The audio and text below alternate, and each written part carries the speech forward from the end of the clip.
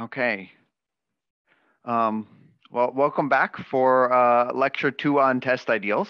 Um, uh, Again, same disclaimer as in the first lecture. If you can't read something I write or understand something I say, please speak up. I can see the chat, so feel free to ask there if you like.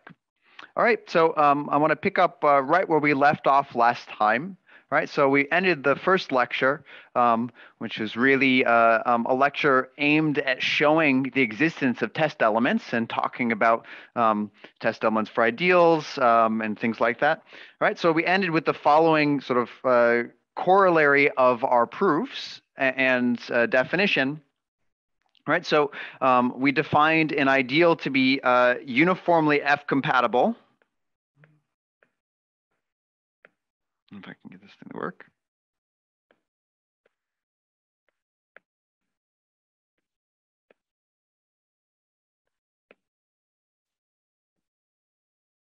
Only goes on the right side. Interesting. All right, so we define an ideal to be uniformly F compatible if it is compatible with all of the potential Frobenius splittings for all iterates of Frobenius. All right, so take a potential Frobenius splitting and you have to be sent back into the ideal you're talking about. Right, so we saw in particular that the finitistic test ideal, or at least it was an asserted exercise, right, is uniformly F compatible. So to show that test elements existed, it sufficed to find an element in all non-zero uniformly F compatible ideals, and that was what we did last time, right? So, and as a corollary, you get something else for free, namely, there always exists a unique smallest non-zero uniformly F compatible ideal, right? So, and if you like, take that as your definition of the sort of big or non-finitistic test ideal here.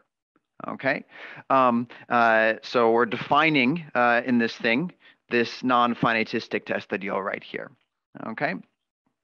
So I had a lot of trouble in some sense trying to decide exactly what to do for these lectures. So I was asked to give lectures on test ideals, and the problem is that to me, there are so many different flavors of test ideals and things to remember that it's hard to know exactly what to say about what, right? So I have attempted to, in the notes, put a lot of details down that I'm not going to have time to say, but I want to say a little bit about some things that follow sort of immediately from the definition and some other interpretations of the definition that you can see sketched in the exercises that are not necessarily all that straightforward.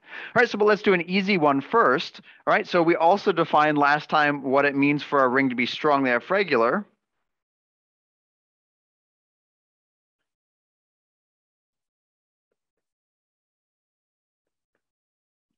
I.e., what it means, so the definition was that if you take any non-zero element of the ring, after taking sufficiently large Frobenius push forwards, you can find a potential Frobenius splitting that sends that element back to 1. Okay?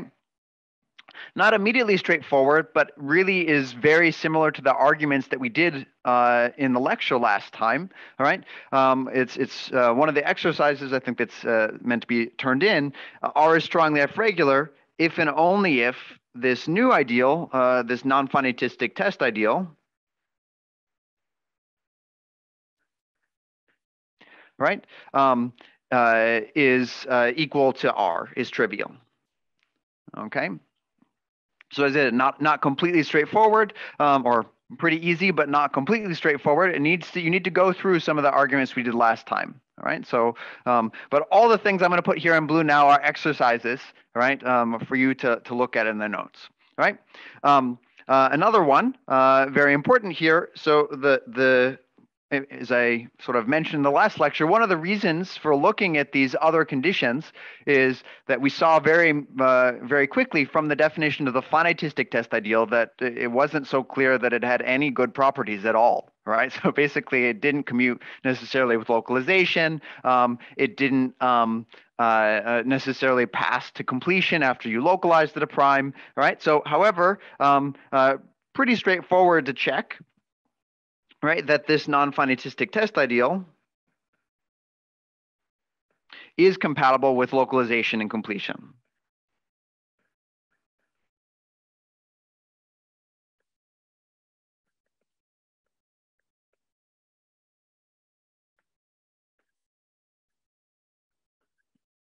Right?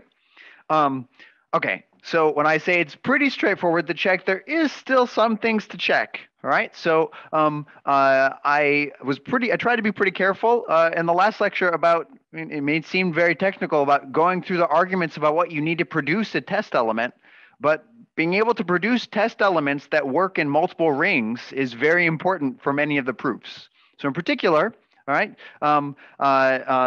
what you will want to do to see this in many ways is you want to be able to produce a C, a test element that will work not only for R, but also remains a test element after I localize or after I complete, a so-called locally completely stable test element. Okay, and that comes out of the proof that you can produce such things, right? So it's important. This proof is very has a lot of sort of surprising consequences, which is at the source of why the theory has really been helpful. Okay, so these two exercises are very important, but not all that hard. They're quite tangible. The next ones I've explicitly listed as challenging, right? So these are not meant to be turned in, but are historically sort of very important and also help to explain some of the notation here that I'm using. So let me mark this as challenging.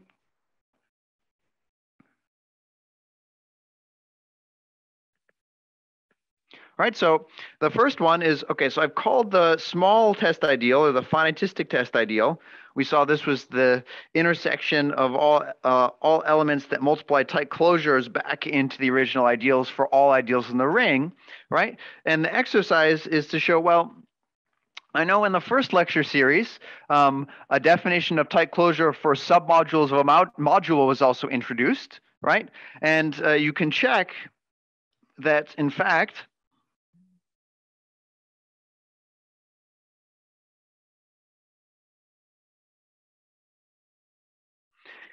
if you look at all inclusions of R modules n inside of M, where the quotient M mod n is finitely generated, right? You could also look at the colon ideals here for the tight closures of n and M back into n.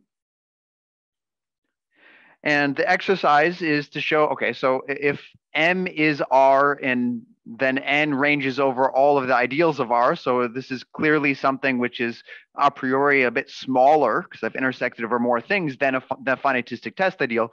But it's possible to show that this gives you all of these elements that knock all type closures of modules back into the original submodule when you're looking at situations where the quotient is finitely presented. Okay, and okay, so you can sort of see some finitistic information here. The comparison theorem for the non-finitistic one,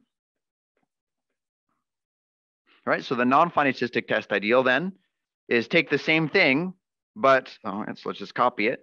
Take the same thing, but forget about the quotient being finitely generated.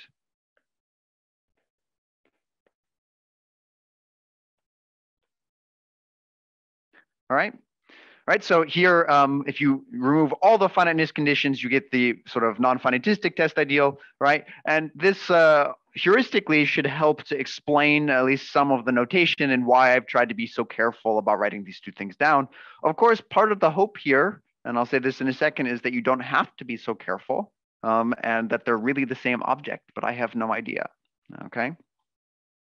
All right, so sort of lastly, so this is, maybe I'll make one more remark about this last equality here, right? So as from my definition of the non-finitistic test ideal, it didn't have anything to do with tight closure, right? So another way to see this last equality is it gives a tight closure characterization of the non-finitistic test ideal, which was defined in terms of uniform compatibility with all Frobenius splittings. So defined in a completely different way, okay?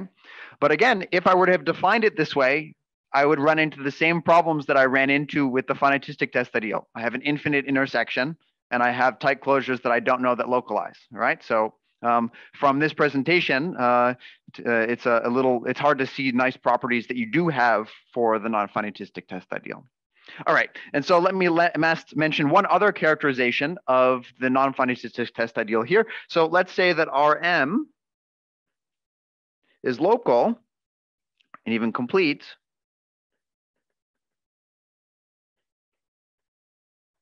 Right? So there's another sort of infamous characterization of the test ideal, which is very important, namely this non-finitistic test ideal. You can think about the following way. Okay, so it by the previous equality knocks all tight closures for all submodules back into themselves, but the claim here is that you only need to look at exactly one. All right, so that in fact this is the annihilator of the tight closure of 0.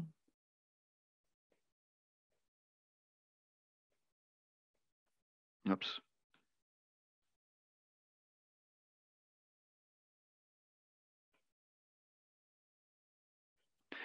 Inside of the injective hull of the residue fields. All right. So again, completely not obvious. Well, okay, so it's clear from my presentation here that that annihilator is certainly contained or contains the intersection above. It appears in the intersection straight above it. Okay, but it's not clear that that's the only thing to check. Okay, and so I've sketched that as an exercise as well. Right, but the way I think about even showing this is to go through and show that it agrees with some of the definitions involving the existence of test elements. Right, so it's not completely straightforward here. Okay. Any questions about any of these exercises that I've listed? And so, as I said, the first two, which I think I assigned as official exercises to be turned in, are a bit more straightforward. Everything with challenging and below really means challenging. So, right, so requires quite a bit more work to go into this. Okay. All right. So, so as I keep going here, right? So let me also just mention the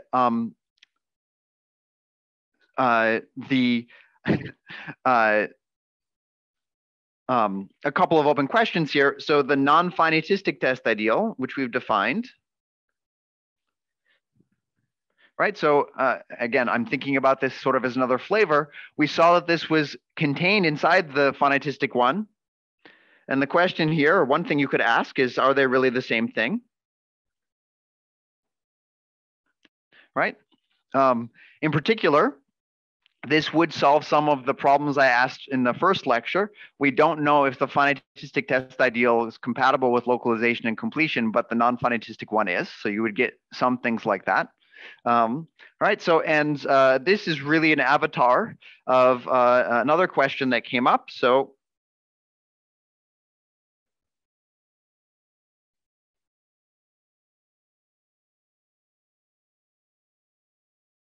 is strong F regularity the same as weak F regularity? Right. So, and again, if you had this equivalence, then you would also get localization and completion for the weakly F regular condition. Okay. All right. Okay. So with that, let me sort of proceed with a little bit more theory here. Right. So we've defined the non-finitistic test ideal to be the smallest non-zero uniformly F-compatible ideal, right? So you might ask, what are other ways to produce some uniformly F-compatible ideals, right? Well, one reason that you might want to do that, right, is that from the definition, anytime you can produce such a uniformly F-compatible ideal, then you get that the non-finitistic test ideal is smaller than that. Right, so it allows you to bound where that thing is. Okay. So let me sketch sort of an important set of ideas, right, which give some other ways in which uniformly F-compatible ideals show up. All right. So, and this also is related to sort of the idea of solid closure, which came up in the previous series as well. All right. So let's just say that B is any R algebra. Okay. What I can do is I can create some ideal which sort of looks like the finitistic test ideal for sort of B closure of ideals. All right, so let me just write it down.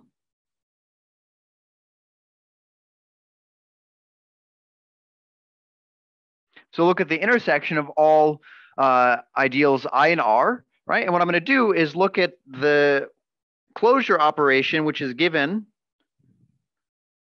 by expansion and contraction for this R algebra B. So expand up to B and then contract back down to get an ideal inside of R. All right. I think about that as some sort of B closure of ideals. Okay.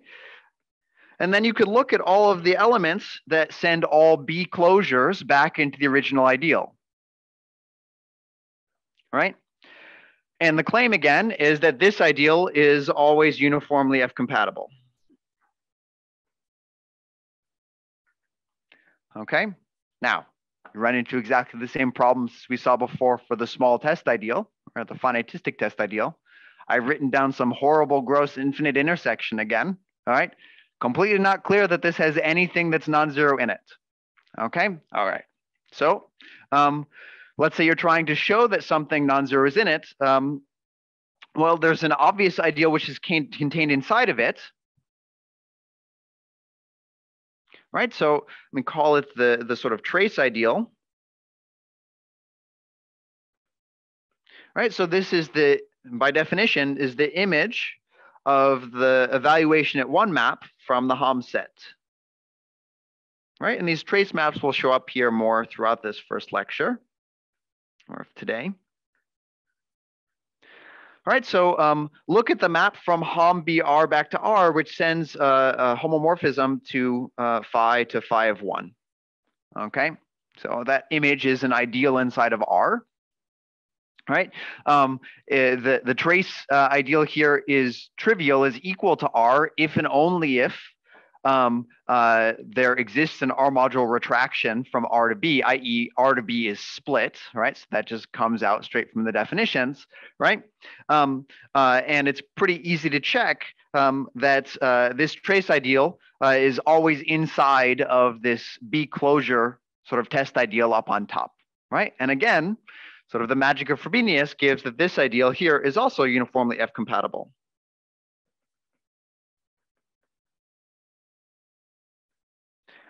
Moreover, whereas the first ideal, this big intersection on top, it was a little hard to see whether this thing would be had any non-zero elements in it at all. It's very easy to say when the trace ideal, all right, has something non-zero in it, at least to define it as such, right? So the trace ideal is non-zero exactly when B is a solid R algebra. Okay, so again, what's one reason you might be interested in doing this is that if both of these are uniformly F compatible, right? So, and let's say B is solid,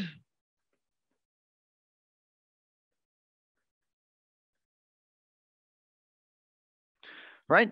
Then we know that they're both non-zero, so they both contain the non-finitistic test ideal.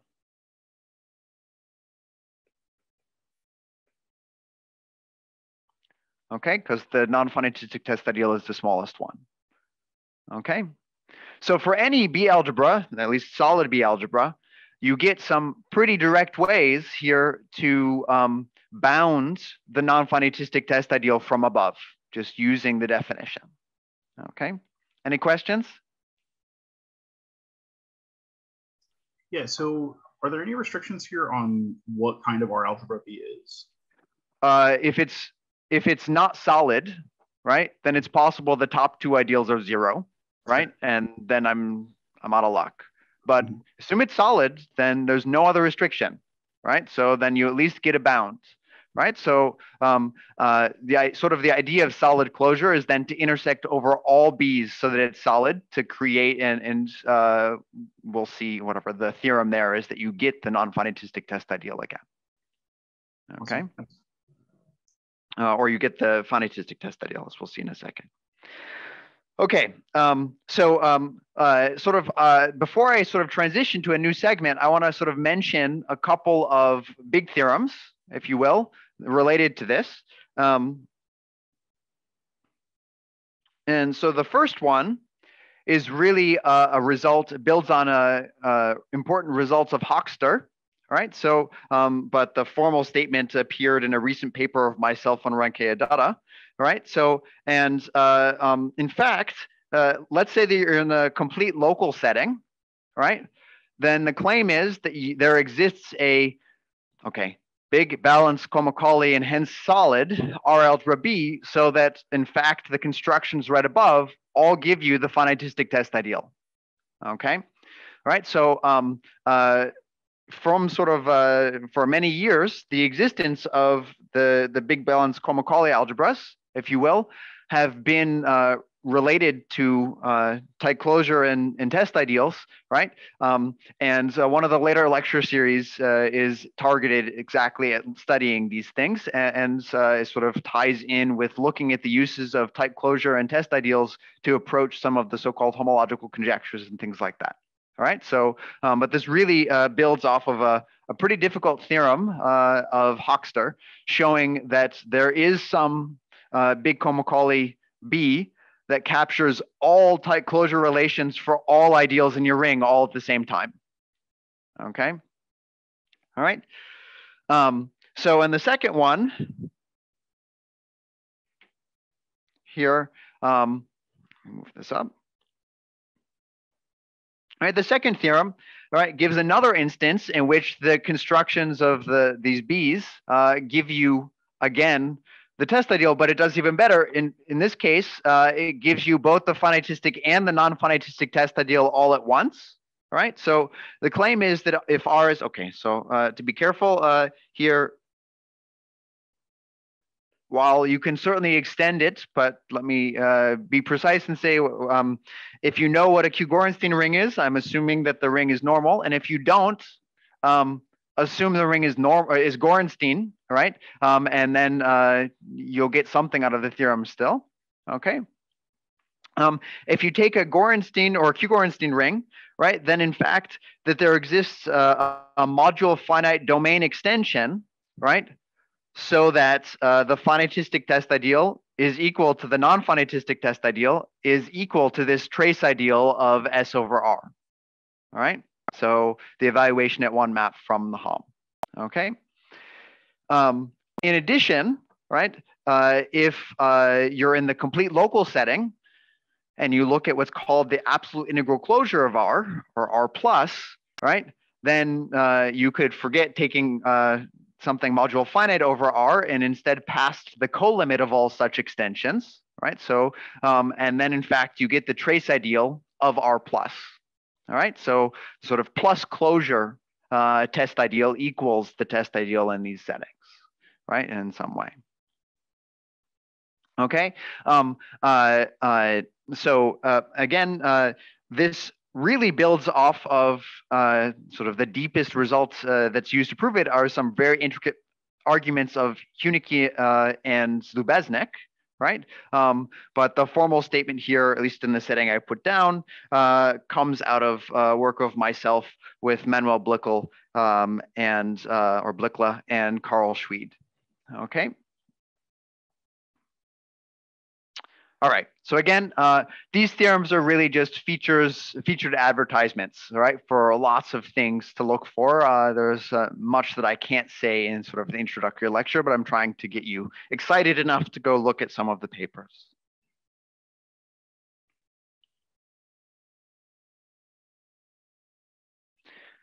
All right.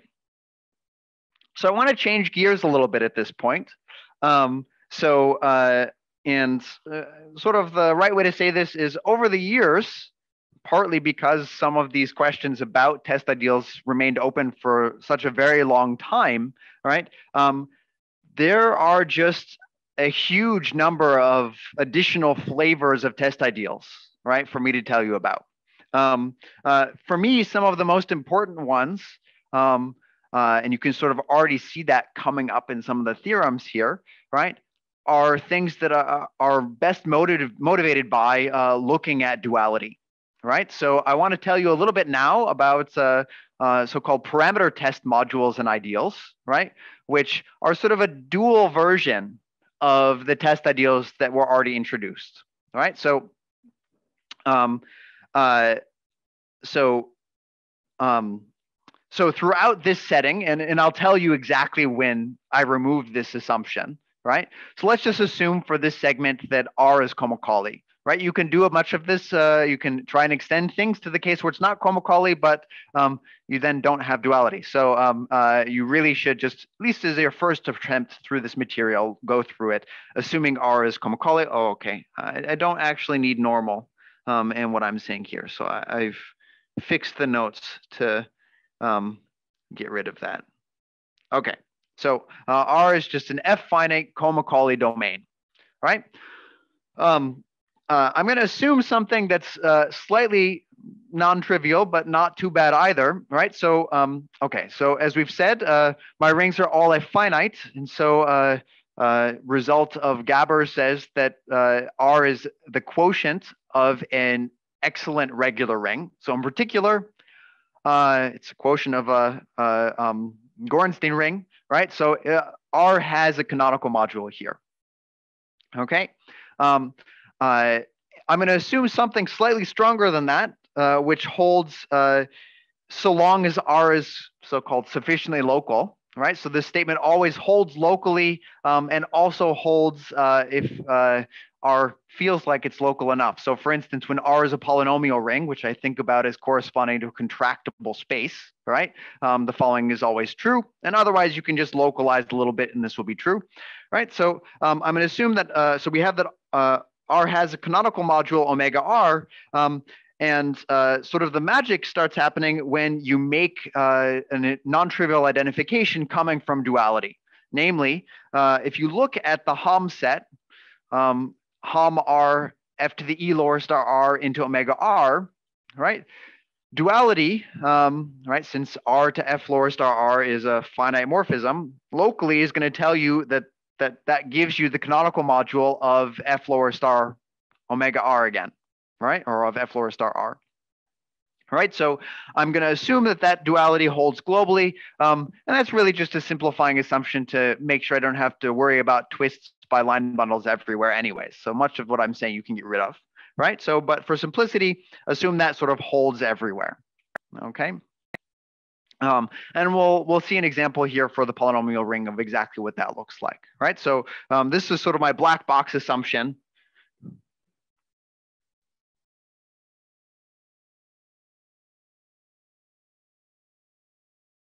Right, for this whole segment, okay? All right, so as I sort of get started, what does this give you? Well, the whole point is that because I'm working with this Kolmogorov ring, I have Kolmogorov duality, right? So what this means is, okay, so I can look at the sort of Grothendieck dual, right? Or the Kolmogorov dual of a module, which is take the module and then hit it with Hom blank omega R, right? If I do that twice, I always get a map into the double dual, Hom, M omega R, right, as written here, right? So I have the evaluation at an element map, right? So, and if M is Kolmogorov,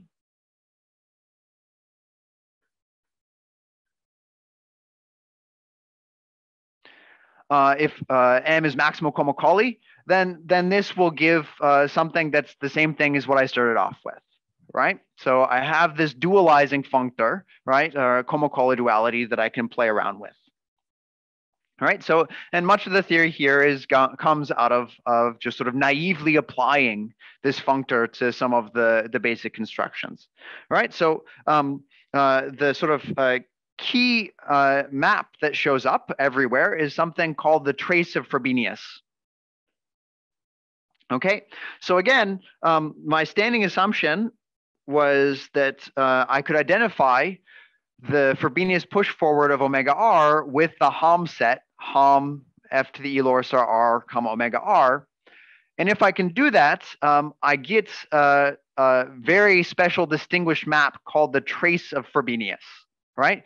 And again, we saw this before in looking at sort of the solid closure segment, right?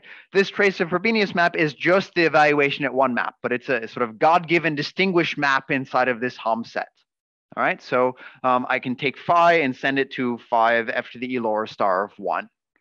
Okay, right? So, and if you like, take that as your definition of the trace of Frobenius. All right. Now, the magic here really is that once I've made this identification, Hom f to the e lower star omega r comma omega r, right, is isomorphic to f to the e lower star r again, right, and is as an f to the e lower star r module, i.e. is generated by the trace map, right? So let me write it this way.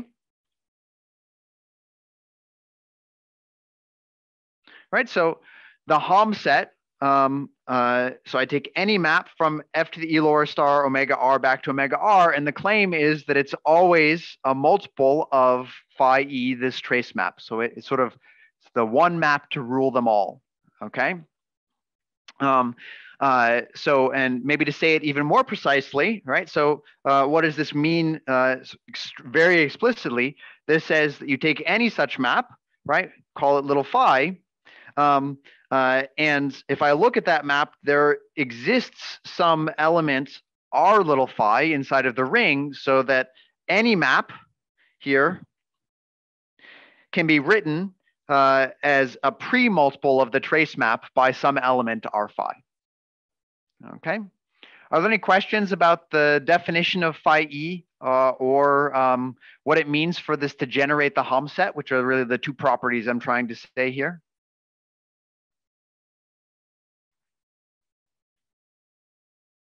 Okay. And again, I think it's somewhat instructive. I've listed Brunson-Herzog chapter 3 as sort of a prerequisite set of things for these talks, right? But if you're not quite familiar with everything in that chapter, which certainly I use as a reference book myself, right? I think to show the statements that you've got here, you just have to assume this isomorphism of f lower star omega r with the Hom f lower star comma omega r, right? And just naively assume that taking duality on Maximo Como-Cauley modules produces the same thing over and over again, right? So for instance, let's just see that real quick. And this is kind of a free-form segment, if you will. Right, so let's look at some things. Well, one, I know that from duality,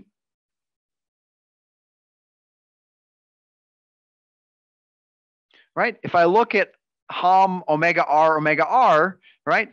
Well, this really is the double Grothendieck dual of R itself. So this just gives you R back itself again. All right. So, and you know, you can convince yourself, or one of the sort of main tenets of duality for finite duality for the Frobenius endomorphism says something a little bit sort of stronger or different here. Right, so you could ask what happens when I look at a Frobenius push forward, right, and then take its dual, right? Let's say M here is a Maximo Como-Cauley module. Okay. Now, there's many ways to say this, right? But the push forward functor is an exact functor, right? And if you're familiar with the formalism of how these things work, whenever I have a left exact functor, it is a right adjoint, and whenever I have a right exact functor, it's a left adjoint. So in fact, this functor has adjoints on both sides, okay? We saw one of them in the previous lecture series, namely f to the e upper star, right? So, and that is the left adjoint of f to the lower star, right? But here I need the right adjoint or upper shriek, right? So without sort of saying too much about that, it's pretty easy to convince yourself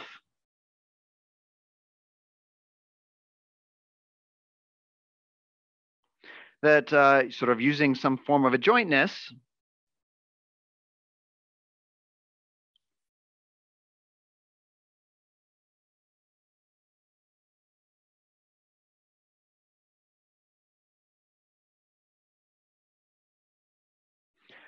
I can take this Hom and move sort of some of the linearity onto the right-hand side, right?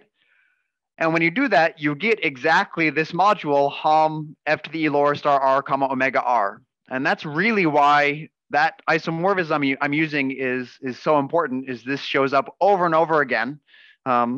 Okay, so our assumptions on R precisely give that this this right entry here, right, is f to the e lower star omega r again.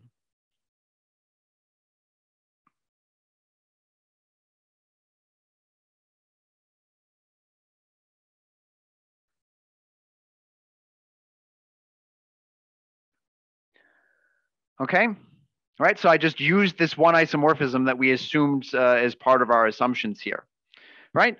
Okay, and now if you buy my mantra from before, whenever you see f lower stars and everything, it's just a decoration to keep track of the linearity and nothing else, right? So this is the same thing as f to the e lower star of Hom m into omega r again.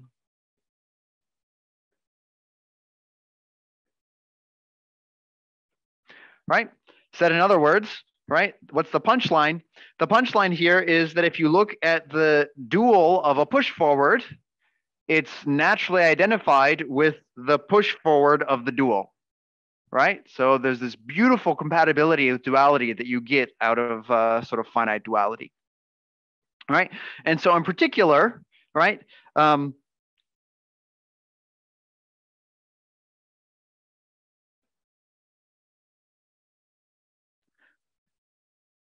I could apply that to the set of maps from f to the e lower star omega r back to omega r, right?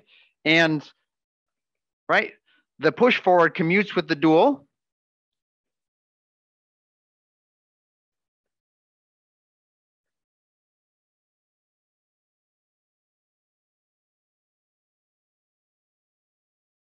Which we saw already was f to the e lower star r again.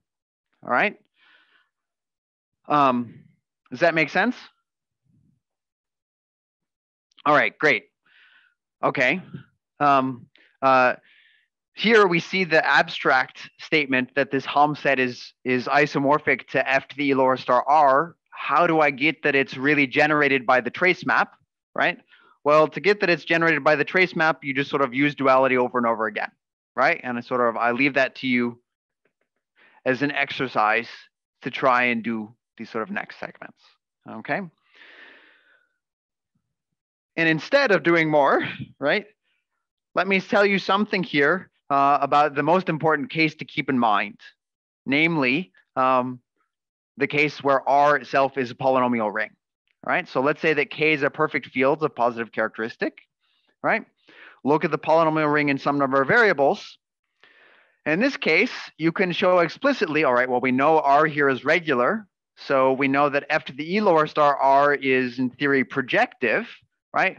But in fact, you can write an explicit free basis to check that it's actually globally a free R module, right? So it's a free R module on the set of push forwards of monomials where you can't pull out any of the variables any further, right? So where all the exponents showing up have exponents that are strictly less than p, okay? Okay, so I'm going to write something here. I wrote something here, which I'm already kind of quivering here, right? So I'm working with global canonical modules, right? So it's natural to think of omega r as being isomorphic to R here, right? But this really is the commutative algebraist's definition of a canonical module, and it makes me quiver inside with fear, right? So let me just, for the experts in here, say that here I'm forgetting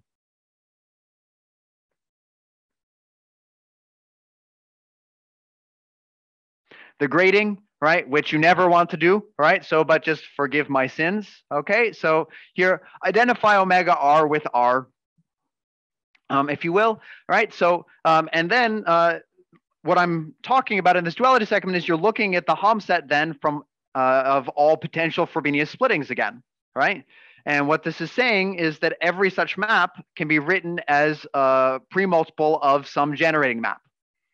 And in fact, the generating map here is very explicit, right? Or a generating map. It's only ever defined up to premultiplication by a unit anyways, right?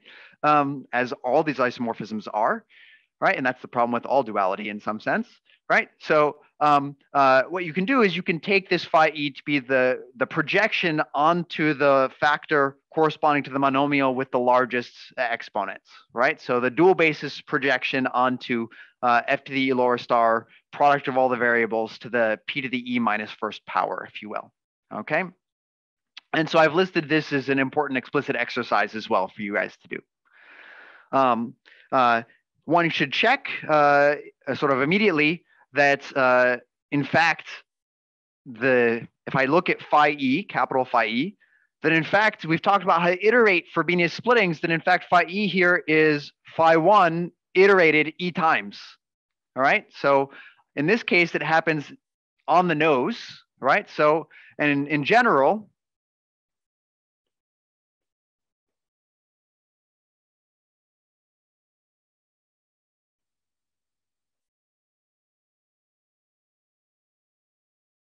it's always true up to multiplication by units, right? So, all right, so what does that mean? Well, one is I could tweak my phi e to take into account the units to always make it true. And when I'm taking images of maps and things like that, you'll never get any different image. So nothing really goes awry, right? More generally, it just means you have to be a little careful with twistings and things and worrying about how things glue and a lot of the theory. But morally, it's true all the time, okay?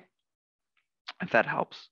All right, so but that's sort of the most important example to keep in mind. All right, so let me give you sort of the next sort of important definition here. Right, what is the parameter test submodule? Well, this is going to be something which very much mimics the theory we had before. So tau of omega r, so I'm defining this guy here, right, is the unique smallest non-zero phi 1 compatible submodule of omega r, right? What does that mean? Again, that just means that if I look at just this generating map phi 1, it should send, total typo. All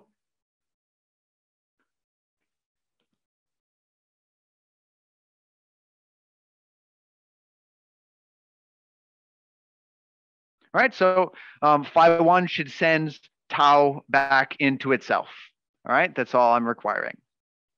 All right, and so here I've done it sort of by the definition from this one generating map, but note that since the generating map of phi 1 to the e is identified with phi e, right, it's equivalent to say that that holds for all e as well, right? So for any of the generating maps, or more generally, it's equivalent to say that you're compatible with, again, all of the maps inside of all of these sort of hum sets for all E, because they're all generated by the phi E's up to premultiples.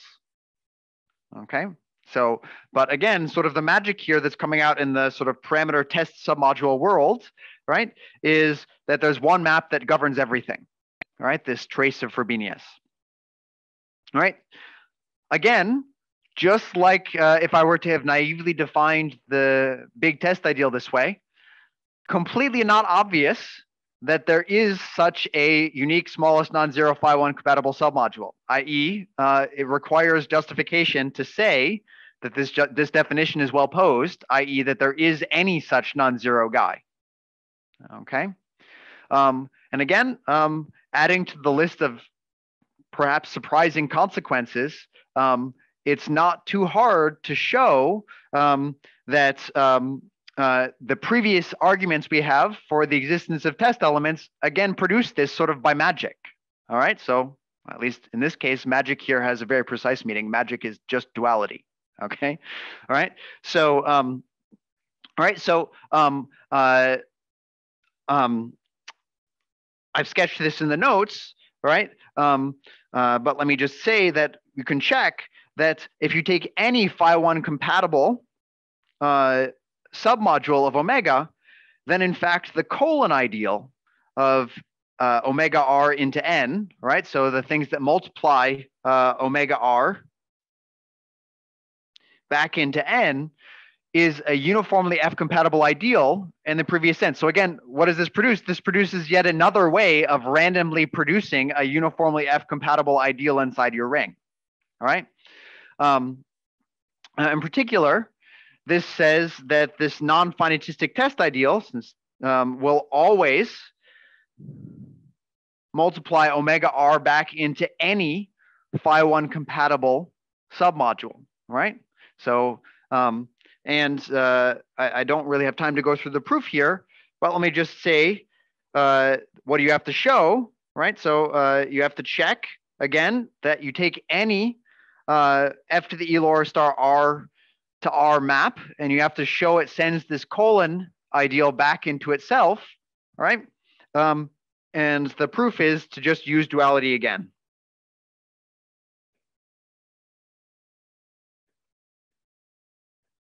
Right, so and I've sketched this in the notes, right?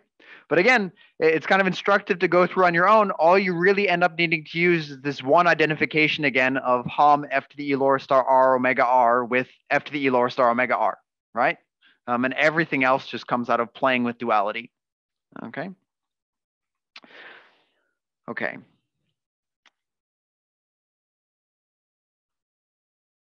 All right, so what's the consequence here? Right? So the consequence really is that this parameter test submodule is well defined, i.e., you know that the big test ideal times omega r is always inside of any uniform, any ideal which is phi1 compatible, right? And now if I iterate over all of the different multiples of phi and just do that over and over again, I produce an ideal which is manifestly phi1 compatible, right? And hence, I get that the parameter test submodule can be explicitly described, right, by the sum on the right-hand side. Okay. All right. So I want to sort of link up real quick back with tight closure, and maybe we'll do this to sort of end the second lecture, and I'll really move on here in a second after taking a short break, right? So give another definition here. The parameter test subparameter test ideal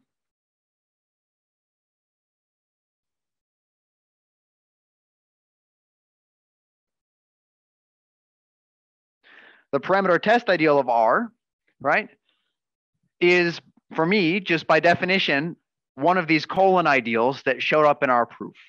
All right. So we saw that or the argument was that if you look at the colon ideal of omega into any phi1 compatible ideal, that was uniformly F compatible. We know that tau was the smallest submodule that was phi1 compatible. So look at this colon ideal where you take n in the previous description as tau of omega. All right, so that's the right-hand side.